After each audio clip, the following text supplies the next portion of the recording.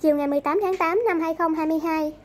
Cơ quan Cảnh sát điều tra Công an Thành phố Phú Quốc, tỉnh Kiên Giang đã ra quyết định tạm giữ hình sự 6 đối tượng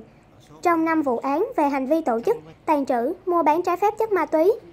Trước đó, vào khoảng 0 giờ 30 phút ngày 18 tháng 8 năm 2022, lực lượng Phòng Cảnh sát điều tra tội phạm về ma túy, Công an tỉnh Kiên Giang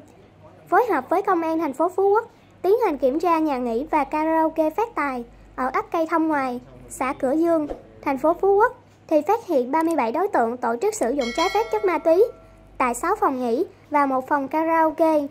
Tại hiện trường, công an đã thu giữ 66 viên nén và 11 phần viên nén nghi là thuốc lắc, 25 túi ni lông có tinh thể màu trắng nghi là ma túy đá, 2 đĩa sứ, hơn 15 triệu đồng và nhiều tang vật khác có liên quan.